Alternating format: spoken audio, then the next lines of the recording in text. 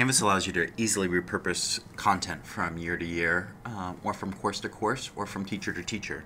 In this example, we're going to log in as a middle school science teacher, and I can see that the 16-17 course is published. And so when I select that course, I can see that when I go to the home page, nothing's been set up. If I go ahead into modules, I can see that there's no modules set up. So what I'm looking to do is I want to go ahead and I want to go to settings, and I want to go ahead and import content into this course.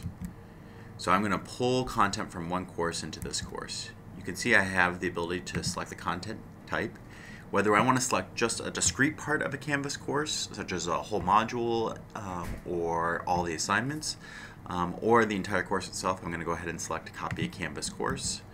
Then I'm going to search for a course, and you'll see that I will see all my courses from the previous year or archive courses from when I had a Moodle course. I'm going to go ahead and select the previous course.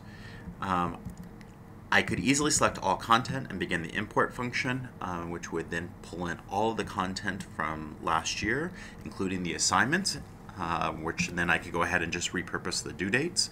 But in this case, just so folks can see it, I'm going to go ahead and select the specific content that I want to import. When I go ahead and I click the import button, I need to select the content that I want to import. And you can see that I can pull in everything by selecting the checkbox, or if I just was interested in doing a particular module, such as the Introduction to the Science Class module and the assignments that go along with it, I would just simply go ahead and select those and then select content and begin the process of importing. Depending on the size of your course, it can take anywhere from 1 minute to 20 minutes for all of the files to come over, but then all the files can be repurposed and recreated, or you can go back and visit your old course at any time.